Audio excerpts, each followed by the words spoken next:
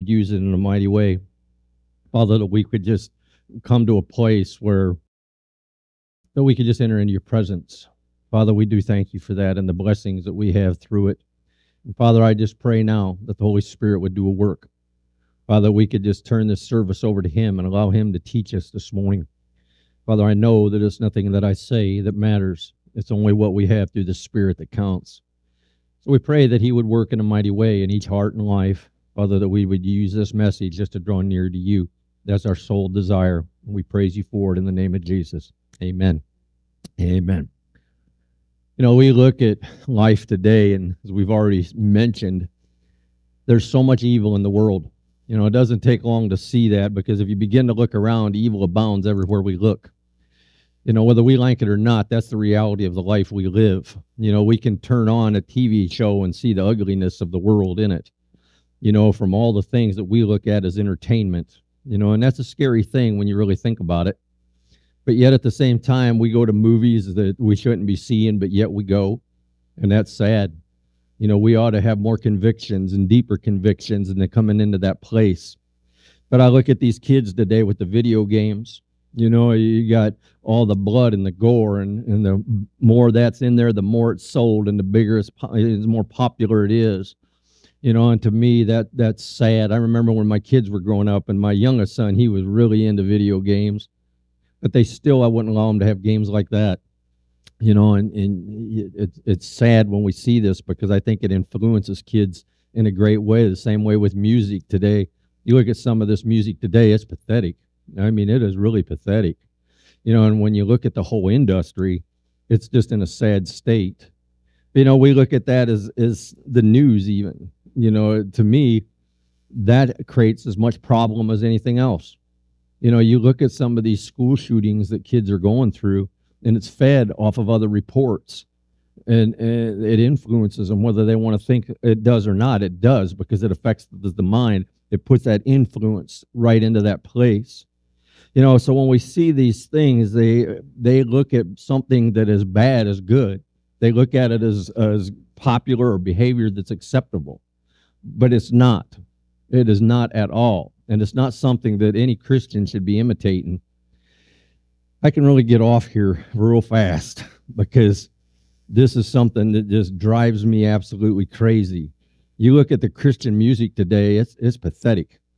It is pathetic. You can't even listen to a Christian radio station anymore. I listened to one the other day because if I don't go very far, I don't turn my phone on. But I would just turn the radio on because I was just going to Walmart and back. And I'm listening to this, and I'm thinking, what are you even saying? You know, I mean, it doesn't even make sense, you know, and it's sad, you know, when you begin to see these things. But yet we live in a day where we think that this type of thinking is right, and it should not be that way. It shouldn't be this way at all, because it's not the norm. It's not the norm to imitate the world as a Christian, you know, and I think that if in Christ, if we don't make a stand soon, we're not going to have a stand to make, you know, and that's what we got to be careful of. And I look at this and I get excited when I see verses like this. In Isaiah 5:20, it says, "Woe unto them that call evil good and good evil, that put darkness for light and light for darkness, that put bitter for sweet and sweet for bitter." That's a very important verse for us today, because this is something we're seeing going on all around us.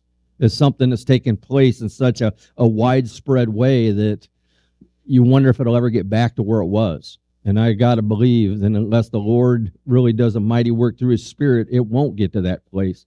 And I think that's why as Christians, we need to be praying. We need to be seeking that in a warfare-style prayer, not just some little prayer that we go into our prayer closet and say, "Oh, Jesus, help them, bless them, call it good."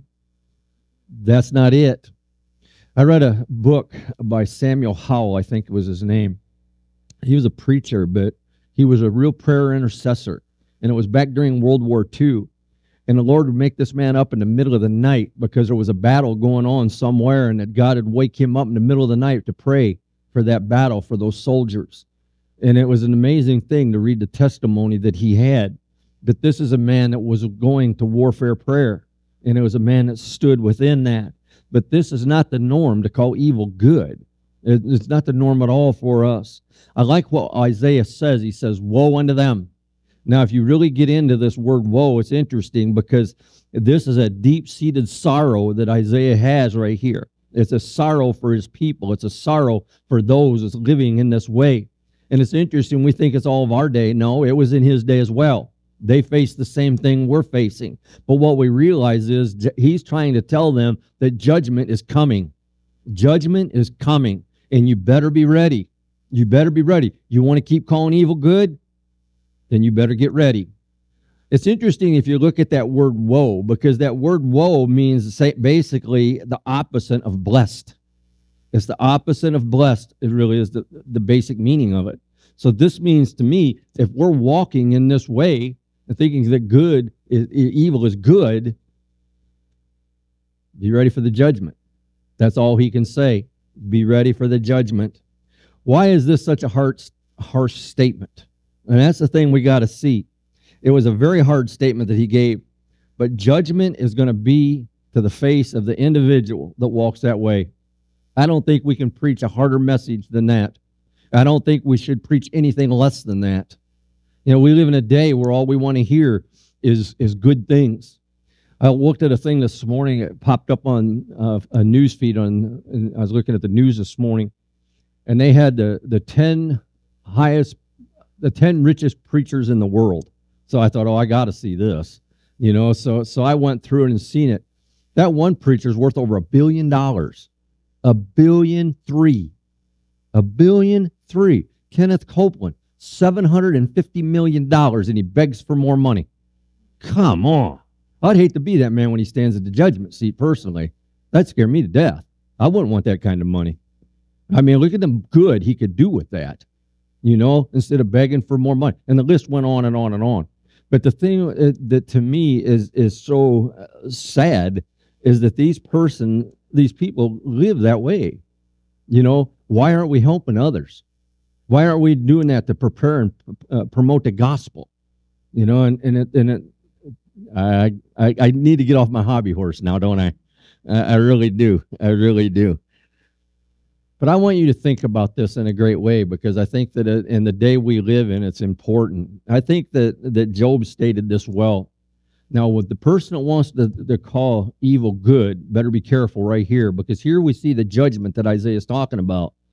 Job 18:16, his roots shall be dried up beneath, above shall his branches be cut off. Now, most of us are going to read by that and not have a lick of knowledge of what Job's talking about. But when we look at this is a very important thing, because both himself and his posterity is going to be took away. Him and his riches. God's going to judge them, and they will be taken away. Another thing we see here is this way this lays out. His roots shall be dried up and beneath. That's him. Now, the branches as his family, his children, is reaching in that far into this person's life. If you want to call that, that's good. Now I remember where I was going earlier with what I was going to say. You know who hit that high list was Joel Osteen. Joel Osteen. Now, the only reason I bring this back up is for this. We are told to preach the gospel. We are told to preach all the gospel, not just good feelings. Good feelings. I could pack this church, do it easily. All I have to do is chuck the Bible and start preaching, hey, you're good, you're good, you're good, I'm good, we're all good. We're all good. We're all going to heaven. Everything's a happy, happy day. I couldn't do that. I could not do that. But this is what I'm saying. Why is it that sells and this don't? Because people don't want to face that. They don't want to hear the reality of that. I've said this before, and I mean this with all my heart. I would rather have a church of 20, 30 people that preach the gospel, know what the Bible says, and know that they're right with God. I would rather have that than thousands of people sitting before me that one day I'll stand in judgment for because I didn't teach them what the Bible said. Now, that may be harsh, but that's reality. That's what that means right there. And when we can look at that and understand the excitement of it and the importance of it, what a difference it makes. How that makes all the difference in the world. This right here is where it gets dangerous. Because when we look at this type of thinking will destroy us if we think everything's good, evil is good, And you see that everywhere you go. Man, I could really get off here. I could really get off here.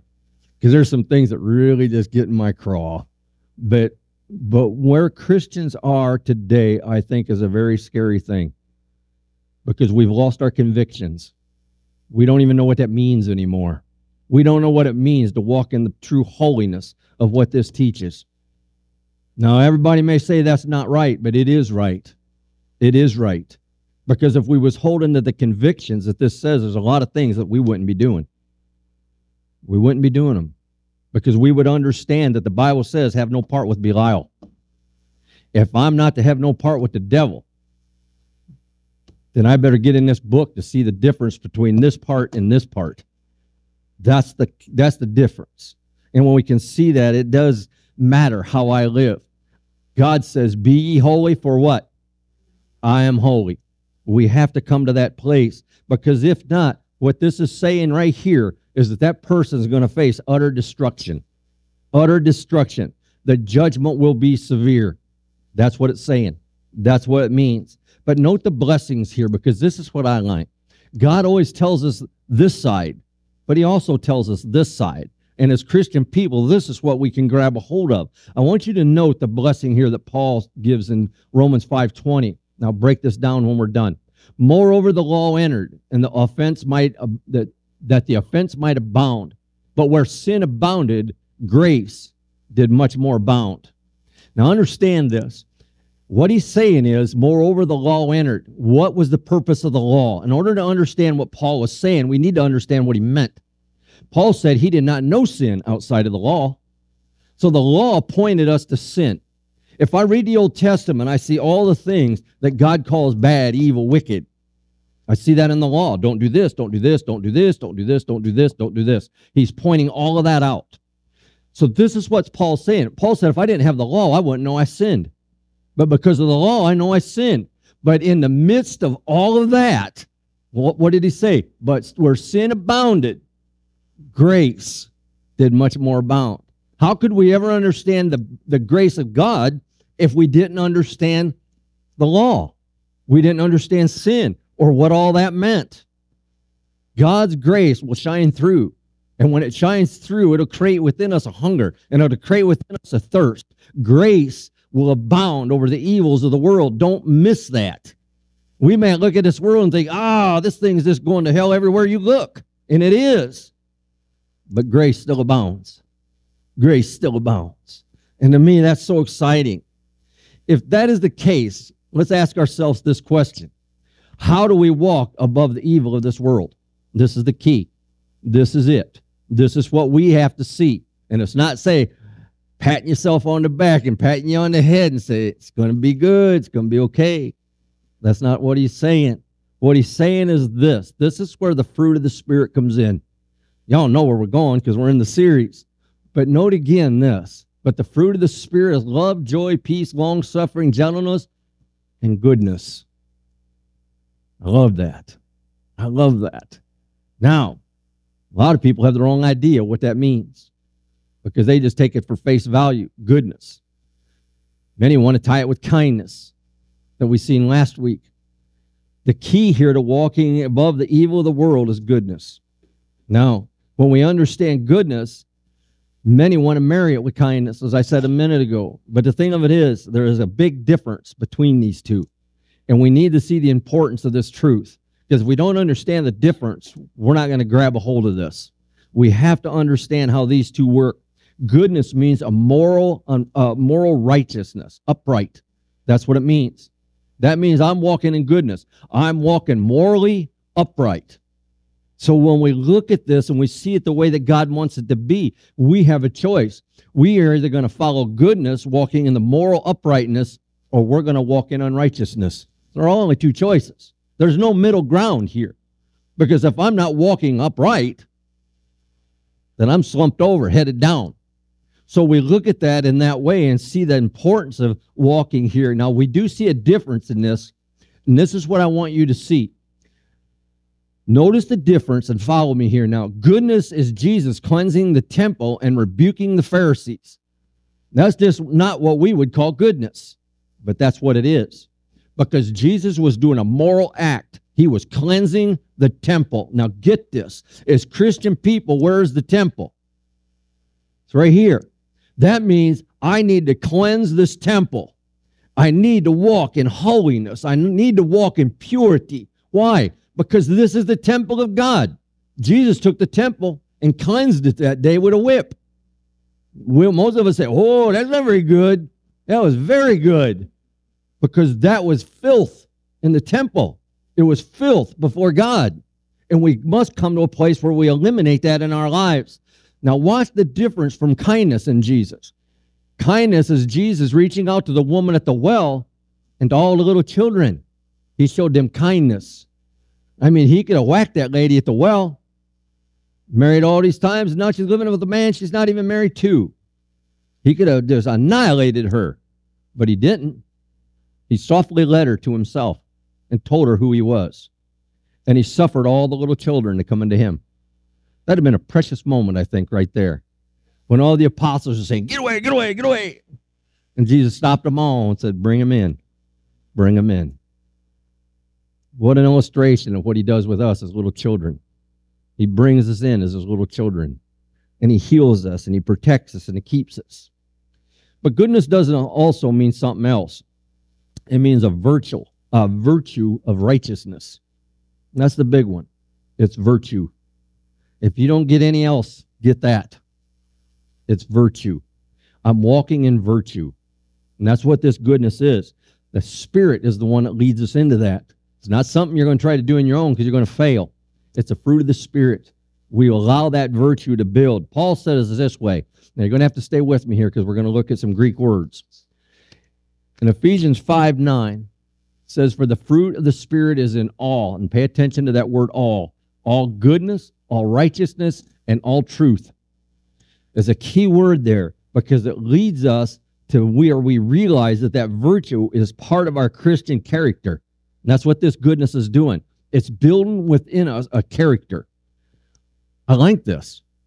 The whole thing of the fruit of the spirits is to build a character within us. The first three are to make us closer to God. The second three are to make us closer to people, how we operate in the world, how people see us. Because when they see us, they should see the first three. They should see the Father. Impressive. These are all so impressive to me. This is where virtue of goodness takes center stage in our lives. Because our virtue is going to be what people see. Because it'll be a harvest of walking in a character that imitates God. And that is the way we are all to walk. We are to walk as imagers of Christ, imagers of the Father. And if I'm imitating him, I'm going to walk in that goodness. I'm going to walk in righteousness. I'm going to walk in truth. All this because of what the Spirit does for us in our lives. We're going to see it in our lives, and then others will see it in our lives. And I don't care what anybody says, people at some point will be drawn to that. And if you don't believe this, if you're living a Christian walk and you're being honorable to the Father and you work with people that are ungodly people and they make fun of you being in Christ, the day's coming, well, they will face something in their life that they can't handle and they're going to come to you. Hey, man, will you pray for me?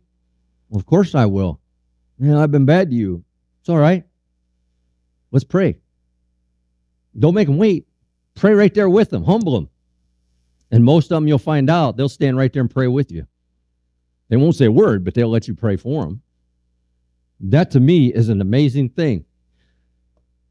I get too far off track here. We've got a long way to go. When I was working, it was an amazing thing. And I don't know how this ever happened. But when I was working construction, I mean, we'd go to jobs. They'd only put me on jobs that last about 6 weeks because I'd go crazy if I was on a job for over 6 weeks. So they moved me a lot. So I went to this job, and most of the time I was the foreman on the job, and I walked in there, and they handed me the drawings. I was walking around with the supervisor, and we were looking this job over, and these people walk up, and they would start saying, you're the preacher, huh? How did you know that? Dude, I don't even know you, you know? But everybody knew that when I got there. I think the supervisor told everybody, but that's okay, too. But, you know, when you see that, they have that. Marcia and me went to a church one time. I don't remember where it was at. I was visiting. Yeah, it was in Michigan. We was up in this place in Michigan. We walked in, and we didn't know nobody in this church. And we walked in there, and they go, You're a pastor, aren't you? You know, to us. Yeah? How do you know that? I've never been here before. I don't know anybody here. Oh, just by the way you look. I didn't know how to take that, really. I just didn't know how to take that. I thought, do I look funny? You know, most people say I don't look like a pastor, and I'm okay with that. But when they say I look like one, I get a little nervous. But, but when we look at that, it's amazing because that virtue will shine. That virtue will shine. And all people have to see is that coming out of you. And to me, it becomes exciting from that. But the fruit of the Spirit there opens our heart and our minds to show the produce of the Spirit within our lives. We show that produce. And to me, that's an exciting thing because that produce does one desire, and that's to build within us a perfect man. That's its longing. The Holy Spirit wants to make you a good man, a perfect man, or a good woman, perfect woman. That's his desire.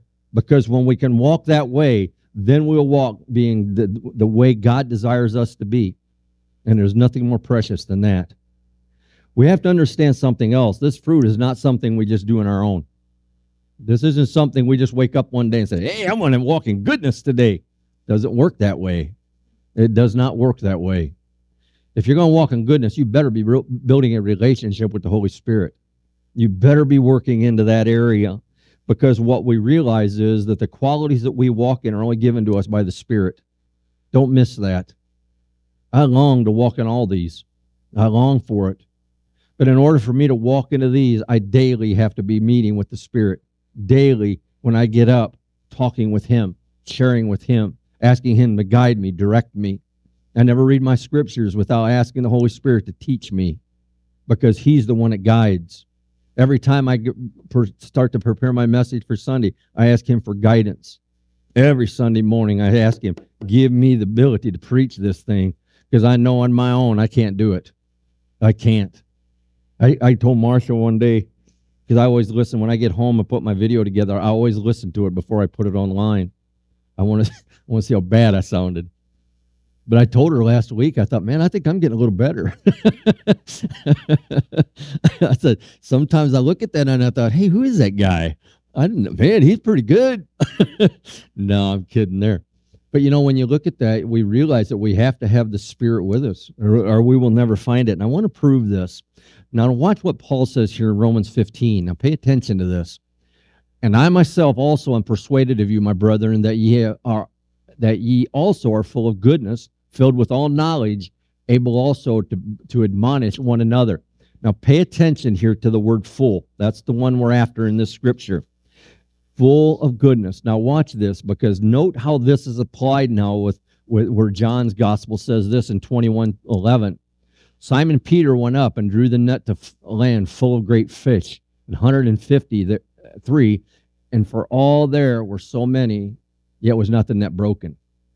I love this. I one time in this is the way this melon works. I thought, how heavy was that net? 153 fish. That's a lot of fish. But it says Simon went, nobody else, just Simon. And I have a lot of respect for old Simon right here. This is a man right here. 153 fish. Now do the math on that. I don't know what a large fish would weigh from that sea. Let's just go with 3 pounds.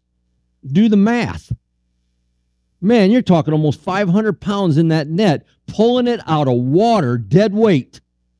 And that man pulled it to shore by himself. That's a man. That is a man. But that's an amazing thing. But note the word full. Now compare them. Full is the same Greek word that Paul used. Same one. Now pay attention here. Paul says that we are to be filled with all knowledge, able also to admonish one another. We're filled. Now, this is the same thing that Peter says. He's full of great fish. What we see here, there is a reality within this statement, because what we realize is that now there is something tangible to our fullness that Paul's talking about. There's a tangibleness that says, I have something that you can see within my life, that's a reality. It's real. This is what I gained from what Paul said right there. I can have this because Peter, by John using that same word, it's tangible. It's evidence. It's proof that this is a reality. So apparently that excited me way more than it excited you. That excited me because now I see the joy and the reality of the Spirit working in my life. I can take that net and I can pull it in, and I can pull all that virtue in because it's full. Can't be no more. It can't be no more. Just as Jesus filled that net, the Holy Spirit fills that one. That's exciting to me. That is exciting to me because now I can trust in Him in my walk. I can trust Him to bring me that thing that's tangible in my life, that I can record, that I can see as evidence, the reality of Him working through me. Jesus tells us this in 12:35 of Matthew. A good man out of the good treasure of his heart bringeth forth good things, and an evil man out of the evil treasures bringeth forth evil things. There's our comparison. There's our comparison. This is what our full net will bring us. It's going to bring us, if it's full, good things. I like that. Now we see the blessings of grace, but we also see the judgment of the evil things. Sad state to fall into that judgment. But the question we have to ask is this. We got to make this applicable. Can we actually walk that way? Is it even possible, and how do we do it? Now let's watch this, because I believe that we can. I believe that it's fully possible to walk in this way. I can prove this by looking at the man, Joseph. Joseph and his brothers had a wild relationship. Can you imagine your brother selling you into slavery? Now, back in the day, I could see mine doing that. I really could. With all honesty, I can stand here before God and say I could see that. But know what Joseph said in Genesis 50:20. But as for you, you thought evil against me. That's what he's talking to his brothers. Jacob's dead. Now they're going to fight it out among themselves. But God meant it unto good. God showed grace to bring this to pass. It is this day to save much people alive. Joseph's basically saying that God gave me grace, and I will return that grace unto you. Oh, that's goodness right there. That proves to me that we can live that way. We can live that way. Joseph was demonstrating to all that goodness was just not an idea. It's not just an idea. If I wake up in the morning and I get up and say, I'm going to be good today, I'm going to walk in goodness, that's right here. It's just an idea. It's a hope. Joseph lived that. He lived that because the Spirit was with Joseph. And because of this, he was filled with that goodness. And when we're filled with goodness, that character of the Spirit is going to be harvested in him. Now I'm going to finish here, but I got a lot to show you before we're done. But I'll go through this quick. How do we do this? How do we come to a place of goodness when we're led by the Spirit? How is it evident in our life? What is the outcome of it? And we'll start here. This will live with integrity. In Zechariah 8:16, these are the things that ye shall do. Speak ye every man the truth to his neighbor. Execute the judgment of truth and peace in your gates. This is an awesome scripture for this reason. If we're going to walk in goodness, it's just not here and here and here and here. It's everywhere. He said all goodness, remember? All goodness. So when we look at this, we have to understand that this is done on the inside and outside. It's telling you that you better not be walking in hypocrisy. That's what it's stating. Understand now this. Read this close. It says, these things that ye shall do, speak ye every man the truth to his neighbor. That's the outside. Okay? That's outward. Now watch. Execute judgment of truth and peace in your gates. That's inside you. That works within you. It's something that we do. The next thing we see is generosity. Psalms 37:26. He ever merciful and leadeth, and his seed is blessed.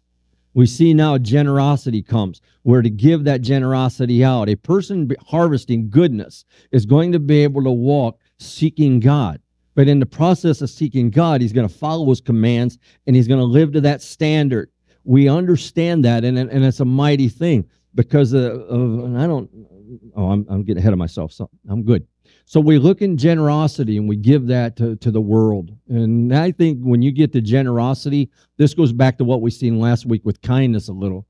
3, they will desire only righteous living. I like this one. 1 Thessalonians 5:21, prove all things. Hold fast to that which is good. The world can be going nuts around us just like it is. But hold to that which is good. Hold to that which is as good. To God's standards, living up to his righteousness. 4th thing is this, they will live with justice. Micah 6:8. He hath showed thee, O man, what is good, and what doth the Lord require of thee. I like that, don't you? I mean, right there, it's made clear. God's going to tell us what to do. He's going to tell us what is good, and then he's going to tell us how to do it. But to do justly, and to live mercy, or love mercy, and to walk humbly with thy God. Pretty cut and dry. We're going to walk in goodness of the Spirit, and we're going to walk harvesting that fruit. It'll be in this place. 5th thing is this. They will walk in sincerity. Paul wrote in 1 Corinthians 5:8, therefore let us keep the feast, not with old leaven, neither with the leaven of the malice and wickedness, but with the unleavened bread of sincerity and truth. That's good. That's good. He's talking to us to not be conceited, but to be fair in our dealings. Be righteous. Be sincere in what you do. Sincere from the Word. What we understand through this is an amazing thing. We make the choice now of how we will walk. We just can't lump this with kindness. It doesn't work. Like many, I'm not kidding you. I've looked at almost every opportunity of commentaries that I have, and I got a bunch. But almost 90% of them, maybe even 95% of them lump these two together, and they never even hardly even met goodness. And I thought, man, what a pity, because there's so much to this. We have to make a choice to how we're going to walk. We can't walk with the wrong heart. If we walk with the wrong heart, we're going to fail. We're going to fail, and we're just going to be some kind of sham of a Christian. That's not how I want to be. I want to walk in reality. I want to walk in reality of the Word. So we ask ourselves, are we walking in the reality of goodness? Acts of kindness, then, at that point, becomes something that's very special. There's a whole lot more by that act of kindness if we're doing it with goodness. I'm doing it with the right opportunity. If I see some guy on the street and I give him $100, do I do that just to make myself feel good? Or is that just a virtue that's in me because I would do it to the next guy down the street as well? It's how we look at it. It's how we walk. It's how we perceive what's going on in my life, how the Spirit's working and moving. We must come to that place in our life. The more I get through this series, the more I'm humbled because I see where I need to improve in my life. I need to allow the Spirit to work in such a great way. I hope that's what it is for you. These aren't messages that are meant to go in one ear and out the other. They're meant to stop in the middle and drop down about a foot. Change our hearts. Change our hearts. Because then it makes all the difference in the world. Father, we thank you for the love of your Son. Father, we know he's the one that allows us to walk in the Spirit. He's the one that gives us the opportunity